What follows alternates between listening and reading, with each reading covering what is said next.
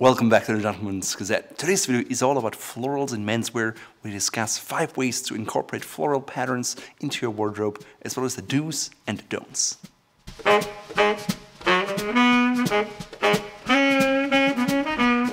Floral pattern fabrics have become increasingly popular lately, yet it can be difficult to pull them off because most people are too loud when they wear it.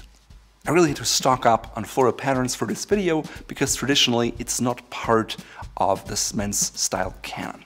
Now, that doesn't mean that you should never wear florals because they can be incorporated into a classic wardrobe in a tasteful way, but it's not always easy.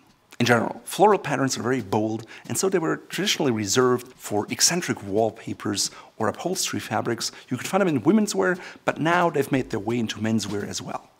If you're into the latest trends, by all means, go and wear floral sneakers and bomber jackets. Now, you come to this channel, chances are you like classic things. And so today we want to show you how you can incorporate floral patterns with a modern touch while still looking like a classy gentleman. First of all, don't wear floral patterns out of season because it is specifically something for spring and summer.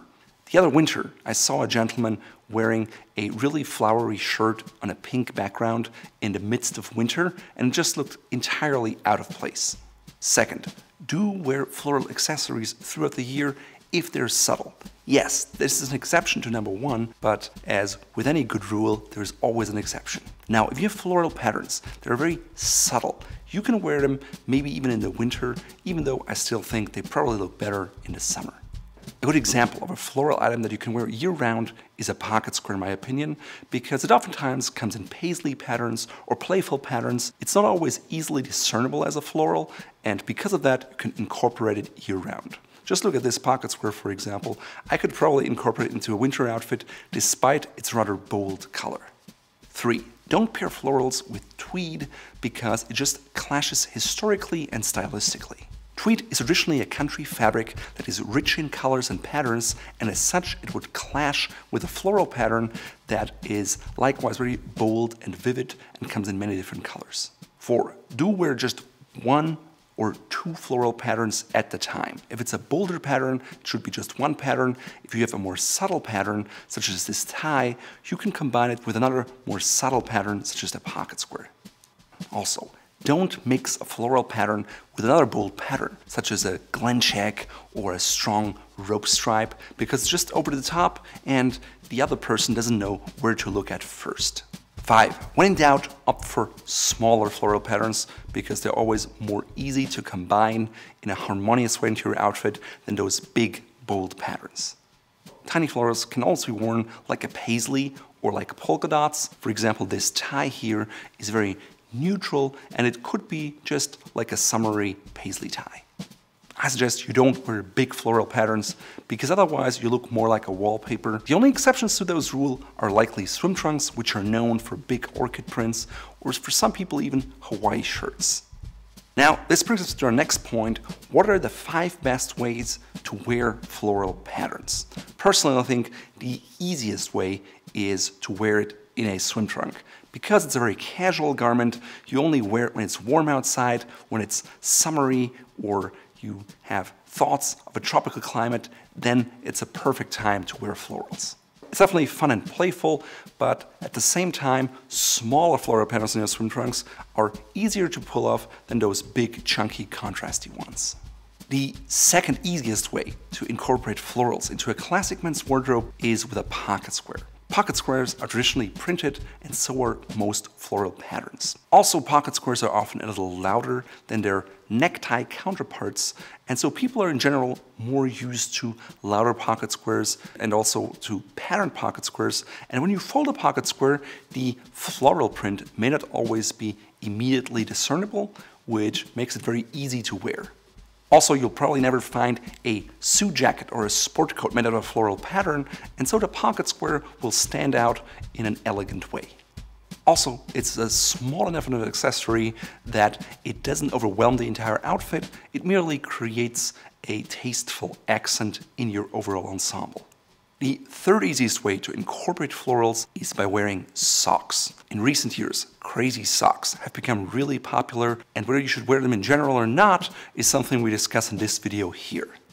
If you want to incorporate florals, socks are a good way. Again, if you keep smaller patterns, maybe on a darker ground such as navy, so you can wear it with navy pants, just like I'm doing it right now here. On the flip side, if you wear a really bold, flowery sock, it's really difficult to combine with a classic men's wardrobe that makes you look more like a clown than a well-dressed gentleman.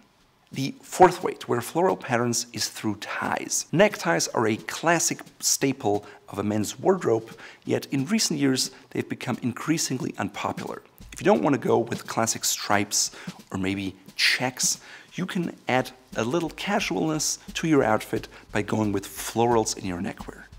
Now, that being said, most florals out there are really crazy, in my opinion, and so they don't lend themselves to a more neutral, office-appropriate outfit. On the other hand, if you go with something more subtle like this one here, in pastel tones with a small floral pattern, it's not even discernible as such from afar, and therefore office-appropriate for more casual office environments. Muted floral neckties are also okay for modern business casual events, but definitely do not wear them in a formal setting. Because they're a bolder pattern, even if the colors are muted, I suggest you keep the patterns low on a jacket. Ideally, you pair it with solid jackets or suits and maybe a very thin faint stripe in the shirt, but ideally with a solid as well, because it makes it look more harmonious overall. Definitely stay clear of any striped suit or any other bold pattern on your jacket. 5. A really popular way to wear florals has been shirts. Personally, I think it's a little more difficult to pull that off properly, simply because it's a relatively large surface. Even though some people wear short-sleeved shirts with floral prints, I suggest you stick with button-down shirts, with long-sleeve shirts, because that's traditionally part of a classic men's wardrobe. If you take a pattern that's out there, at least stay with a classic cut.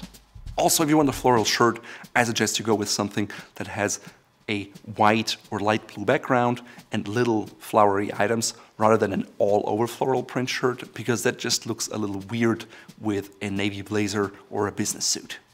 If you wear a floral shirt with smaller prints, stick to solid colored jackets or sport coats such as a navy blazer or more a pastel-y colored sport coat for summery outfits. For example, here I chose a light gray jacket with a light blue shirt. That way it's not such a bold combination, but it works all together because the tie also has these pastel-y tones. Of course, if you're traveling to Hawaii, a Hawaiian shirt is in order, and that has short sleeves, and that's okay. Maybe if you want to go to a theme party, that's okay as well.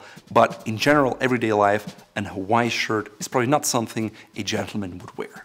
Now, if you like the idea of flowers, but you find the printed floral patterns over the top, think about a traditional boutonniere, which is a lapel flower that is worn through your lapel buttonhole. We've created extensive guides about the history of boutonnieres, how you should wear them, and we even created a whole range of real-looking silk boutonnieres that you can buy in our shop here. They will never wilt, they will always look stylish, and compliments are guaranteed to come your way. So in conclusion, if you want to add florals to your outfit, try to stick with small patterns in muted colors. You can wear them as part of a swim trunk, as a shirt, as a tie, as a pocket square, maybe a bow tie. Otherwise, stay clear of them. Some people also like them for socks, but you should definitely stay clear of things like floral shoes or jackets. If done right, meaning you just wear one or two floral patterns at the time, they can even be office appropriate. Also remember to always wear a floral pattern against a neutral, solid color. That way the overall look is more advantageous. In today's outfit, I of course incorporated more floral patterns than I normally would, simply because it's the subject of the video. It starts with a floral tie, which is a small pattern, nice lavender, green, and white tones. Because of that, I chose a light blue Oxford button-down shirt, which is a good base for it, combined with this light gray fresco sport coat. The pocket square is a hibiscus flowered print, and it is larger in scale, which is why I combined it with this tie.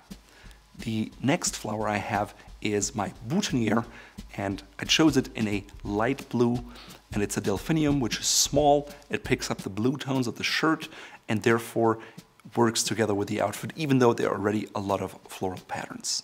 For my slacks, I went with a pair of dark chinos because I already have a lot else going. That being said, my shoes are a dark olive green, and so is my belt. They pick up green tones from the pocket square as well as from the tie and just work well together. They're not too flashy and more dark and let the floral patterns shine. Because this video is all about florals, I also wore floral socks, which is not something I would usually wear, but just for you, I did it. Normally I would wear a pair of shadow striped socks, which you can find in our shop, but for today's video, I wore some floral socks to be on topic.